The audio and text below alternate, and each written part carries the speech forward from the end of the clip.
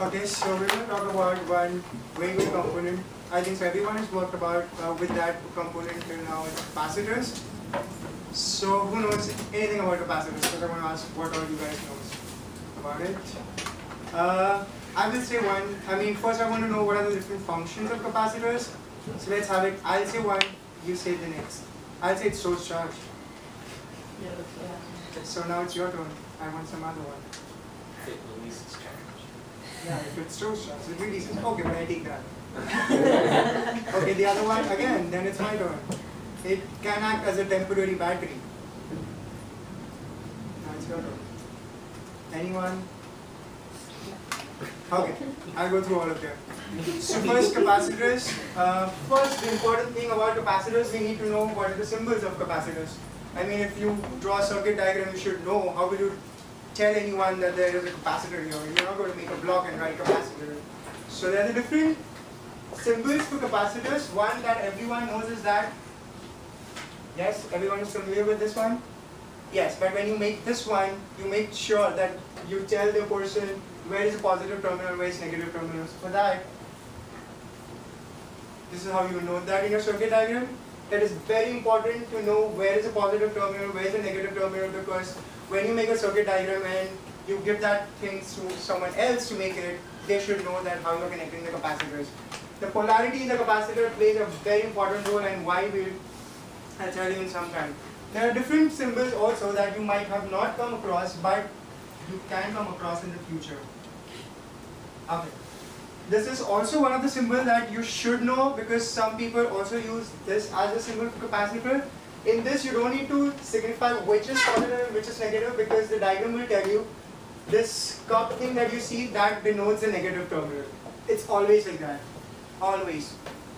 So for when you see this kind of sign, you will make sure that you don't write positive negative, because it is implied. These are the two ways how you will make your capacitor in the circuit, and you better want to make sure that which terminal is connected where. So now we'll see the functions of it. First, everyone knows that it stores charge. Does anyone find out how does it store charge? Makoto? Doesn't it? You run current through it, and then there's a positive and negative plate, and it stores charge and an electrostatic field in between. Okay. Yeah, that's right. Whatever he said, I'm going to explain in deep. Again, because everybody knows that it stores charge, but I think so we should know how does it store charge, because just knowing it stores charge doesn't make sense. Okay, so what he said, really it's not so far away, but to just explain, this is the symbol of capacitor. It stores charge. These are the two metal plates, and in between, what we have is known as dielectric. So the capacitor has there are two parts of capacitors. One is the two plates, and one is a dielectric. It's a very fancy word, but what should I say is that there are some material in between that makes it possible to store charge. So it's given that word is known as dielectric. You want to remember that, because sometimes the capacitors, the types of capacitors depend upon the dielectric. The substance that is there between the two plates. Okay? If you're not understanding, you can ask me in between. I will explain what does that mean. Okay? Okay. So these dielectrics can be of many types. Air, electrolytic. Everyone must have worked with a cylinder type of capacitor that is blue in color. Okay. So they are known as electrolytic capacitor, and they have electrolyte in them as a dielectric. So is the dielectric just like an insulator that separates two conductors? Yes, it's kind of an insulator, and that will help it to store charge. So the amount of stored charge will also depend upon the dielectric that you are using. So there's also one of the capacitors that everyone must have used was a ceramic capacitor, a small circle brown colored one. Yeah, it has a ceramic as its dielectric. So if someone asks you what are the different types of capacitors, it all depends upon the dielectric that is used in that. So these are the different types of capacitors also. Air one, there is no kind of a type, it will just say as a capacitor. Electrolytic capacitor is the one that cylinder one, blue color. Okay. Another thing that I want to also ask that if you are given a capacitor, how will you find with the capacitor that which is a positive terminal and which is a negative terminal? I mean, everyone must. Okay, what if I cut and make them both together? I mean, make them both as same size. Because the cylindrical capacitor, there's a white bar on the Yes, top. on the cylindrical capacitor, they will give you the sign that which is the negative one, which is a positive one. So if this is a cylinder, and if both are them, there will be one grey colored wire or white colored wire which will have a negative sign on it. This will show that this one is negative. So always do not rely on the length of the terminals, because I can just make like this and give it to you. So never rely on the length of the terminals. These are all things you need to know, because capacitor, if you put it in the wrong direction, it can blow up your circuit because it's a very strong component. You don't want to mess with it. So now let's go on to how does it store charge. For any capacitor to work, it's very important that you connect it to the battery. Okay. Does anyone know what will this circuit do? Yes? Katie? Won't it short? No? Yeah. Anyone? Okay. So when you connect a capacitor, a fully discharged capacitor, discharged means it doesn't have any charge up till now, anything. I mean, it's a new one. So when you connect it to the battery, I'll tell you how now it will store charge in it. What will happen is that when you connect a battery to the capacitor, the battery will make the current flow through it. Yes? The battery will start sending some currents or electrons, we should say.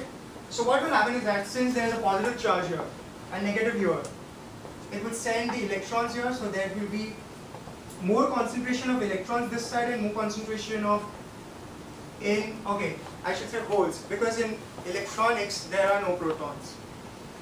Electrons and holes. Holes, the name holes have come by, you can say holes, absence of electrons. So whenever you come across something known as positive charge, you want to say that there are holes in it. We shouldn't say protons, because there are no protons in electronics. Everything is based on electrons and holes. Make sure that you use the correct term everywhere. Okay. Now, why does it, as Katie said that it should short, right? But why does it store charges like this? Now our insulator comes in to picture. I said that there is a dielectric in between. That dielectric does not allow the charge to flow from here and here. That is why there is a break in a circuit, and therefore there is an accumulation of charges on both the plates. And those accumulation of charges depends on how you connect your battery. If it is connected to the positive terminal, it will go to the positive charge, and if it is connected to the negative terminal, it will go to the negative charge. Now, when we say that it stores charge, okay, I want to make now some changes. It exactly does not store charge. There's a little modification that we need to know now. It actually stores energy, and that energy is responsible for the charge that it stores. So, again, coming back to this picture, assume that it is connected to the battery. There's a positive charge that is accumulated here, negative charge that is accumulated here. There's a dielectric here, right? Now in physics, if there is a positive charge here and negative charge here, there will be an electric field that will act from positive to negative. Does everyone know about this? Oh no, I can explain that. It's okay, if you don't know, you can raise hand. Okay, yes. So, when there are two charges, positive and negative, everyone knows that opposite charges attract, right? Yes, so they have affinity towards each other. What is that affinity? It's that attraction, and that attraction will be denoted by this energy E bar. I shouldn't go so E, sorry. This energy that's denoted by E. This energy makes it attract towards negative, right? So when you say that the opposite charges attract, it does this energy, this force that is acting between positive and negative, that it will allow it to go there, right? But we have an insulator here. It doesn't allow that. That is why there will be strong energy.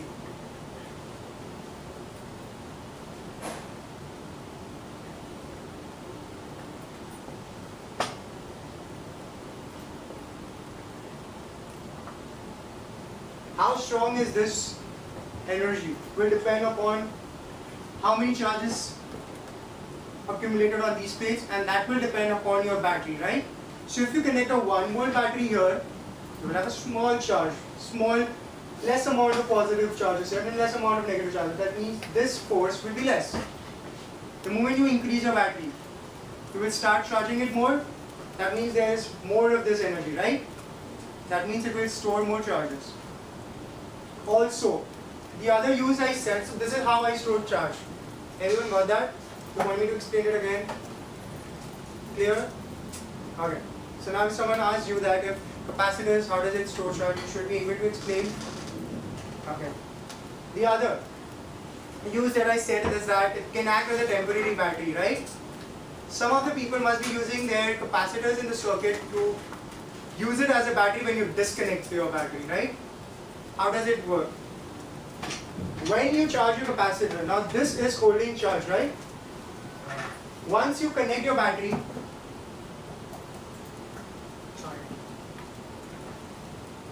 you let it charge completely. Then if I disconnect this, and if I connect a resistor here, what will happen?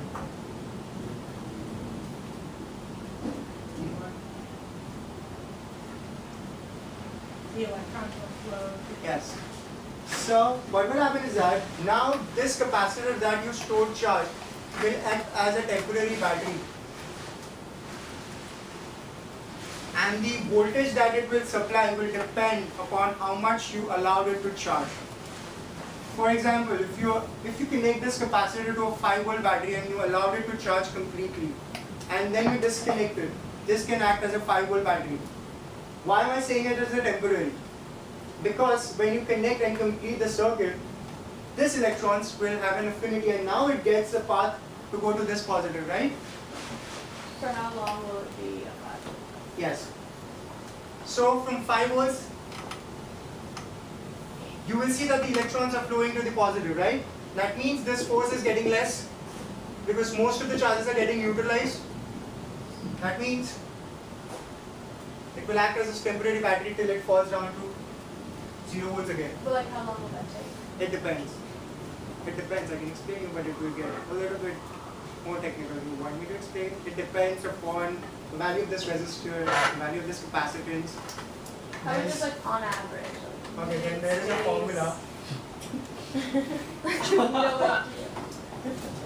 The time period that it will take to discharge a capacitor will be 1.1 RC, where R is the value of the resistor and C is the value of the capacitor.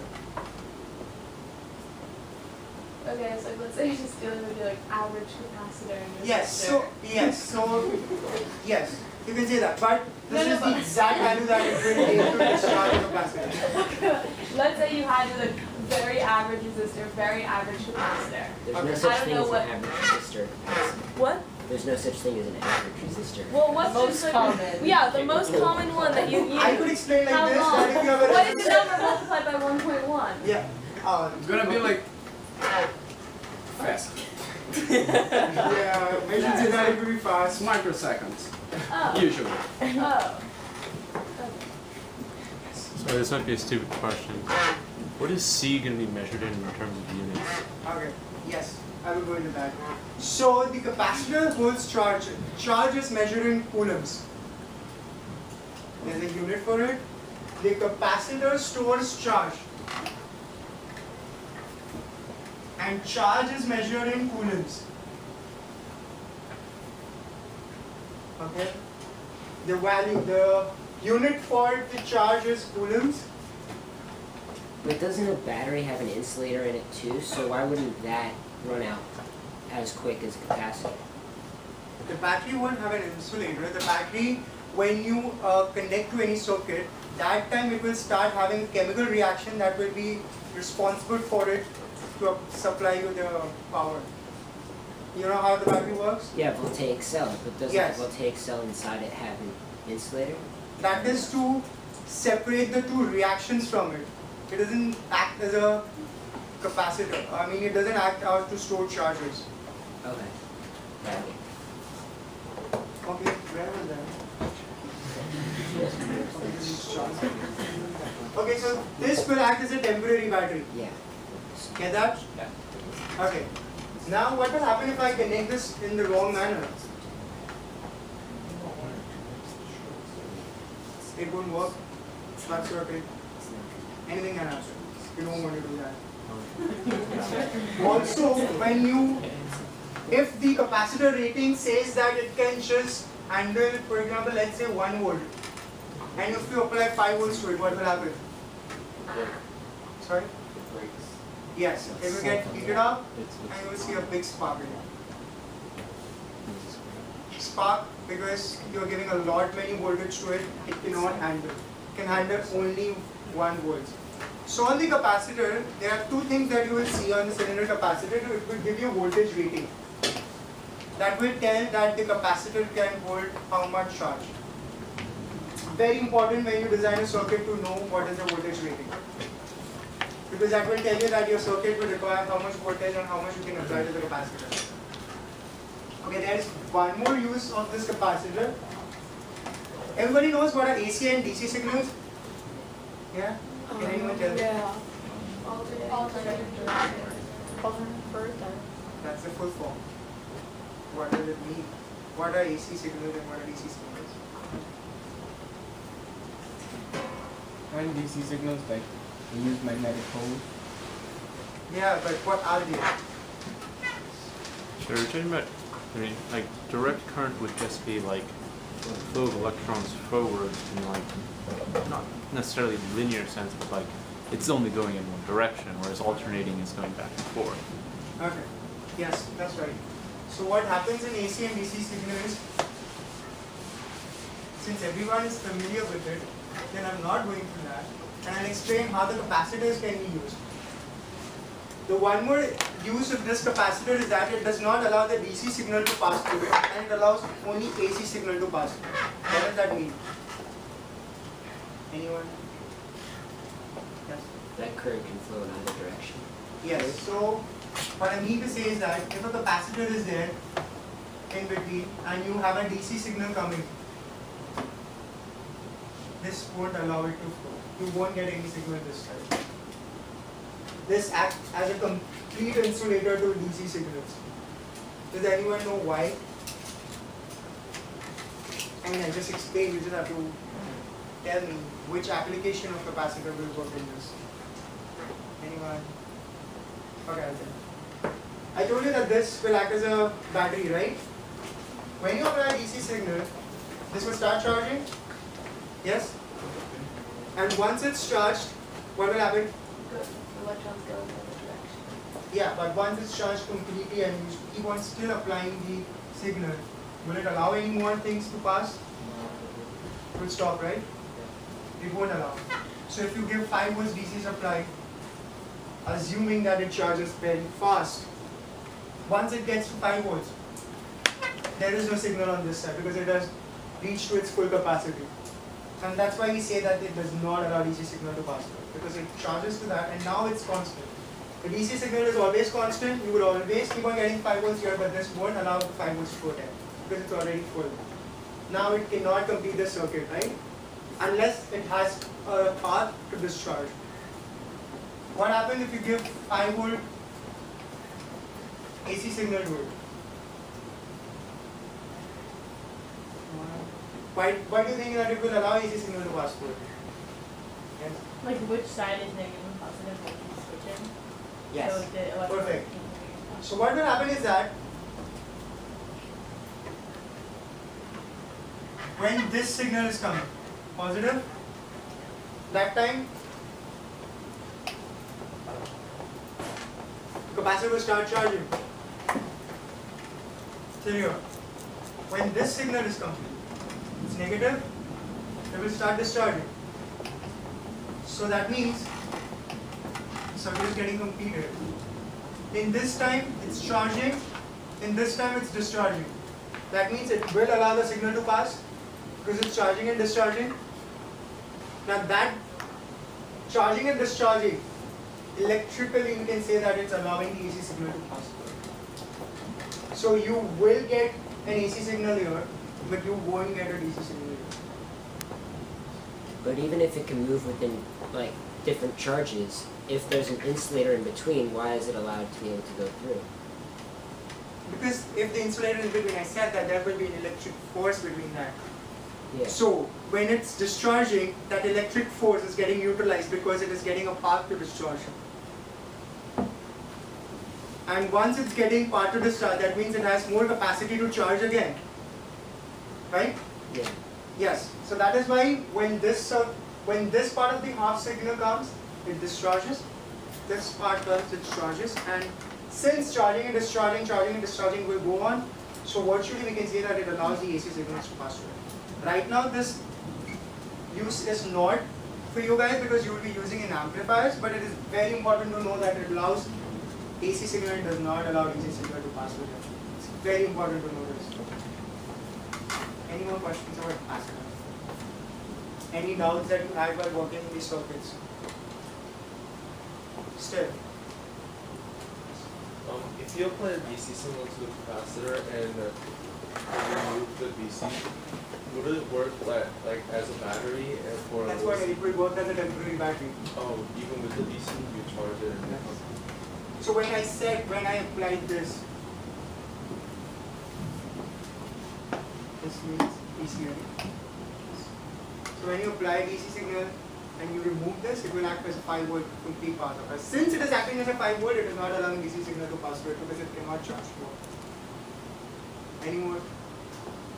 You have done. It's okay, you can answer. Okay, so if it discharges, then it doesn't have 5 volts anymore. So doesn't that mean the DC signal should pass through? This one? Yeah. But it is not discharging, right, when you apply DC volts. In this, to discharge this, I remove this and put a resistor, right? Yeah. Right now, if it gets 5 volts, it will stop. The circuit will stop. It cannot, the battery won't supply any current again because it has reached its maximum. If you want to discharge this, you have to remove this, complete the circuit with a resistor, and then it will discharge. So for this, it's not getting any path to discharge. But for this, the signal itself is increasing and decreasing. That is why it is discharging each other. It's not getting, you will say that it's having the same circuitry, right? But why it is charging, discharging in terms of this? It's charging and discharging in terms of AC signal because the signal itself is increasing and decreasing. In a DC signal, it's constant. 5 volts, 0 to 5, in milliseconds it will go and it will charge. This is varying.